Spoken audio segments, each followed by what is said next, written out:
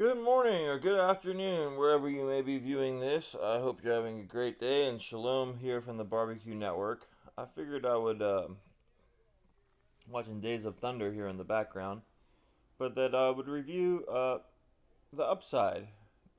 Pardon me if I've already posted a review for this, but I'm sure Upside is now on Blu ray or DVD. So I was curious if anyone sees this video, if you own the Blu-ray or DVD of Upside, can you tell me if there's any special features on it? I would appreciate knowing that very much. I may purchase it. Um, Beyond that, hope everyone's having a wonderful day. And I did notice that I got a 16th subscriber. So thank you very much. I now have 16 subscribers. I'm very happy about that. I had 15. I've had 1, 2, 3, 4, 5, 6, all the different numbers up to 16 now. So that's exciting. I only need 984, and then I can live stream from my phone again.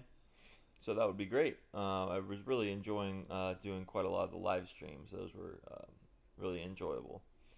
So anyway, having a wonderful day here, and The Upside. It's a remake of a movie called The Intouchables, which was uh, starred Omar Sy and a French gentleman. I can't recall his name.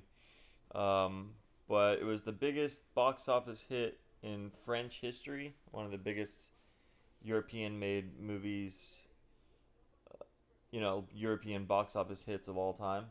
I might do a episode about that, about all the different like movies that have played in Europe of all time, what the biggest hits are, because often it's broken into North America and then international, but I feel like it would be interesting to do it for each continent. So let me know out there if you guys are interested in seeing a show like that. And I have a lot of research and data that I put into it already. Just want to make sure that there's people that would like to know about that. But anyway, The Upside here was a huge box office hit, a sleeper hit, and that I still don't hear people, discussing enough of or anything.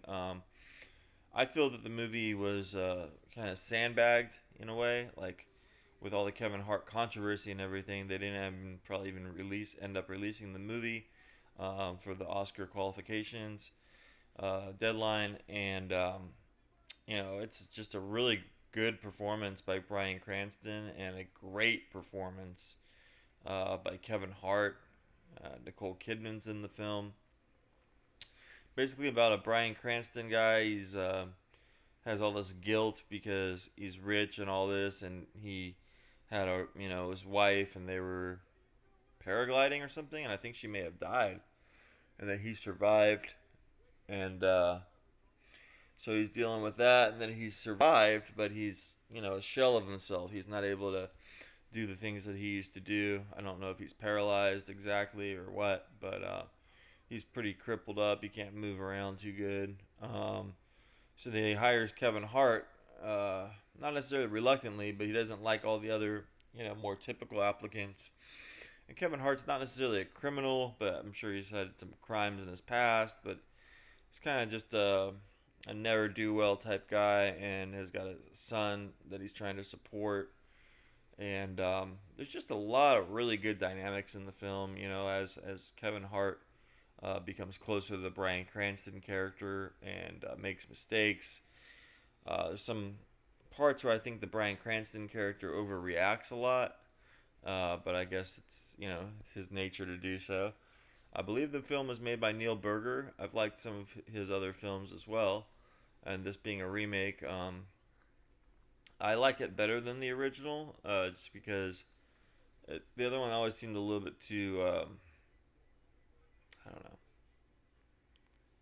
not by the numbers, because this one's not necessarily not by the numbers, but that one did seem more by the numbers and a little bit too um, out, not based in reality. This one seemed more real, and I think Nicole Kidman's performance really kind of grounds the movie.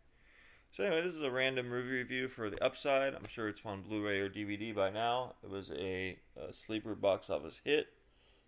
Ended up outgrossing Glass, I believe, or close enough to it, and it's in its budget and expectation that was quite a big hit. So anyway, go ahead and check out the movie. Let me know what you think, and shalom.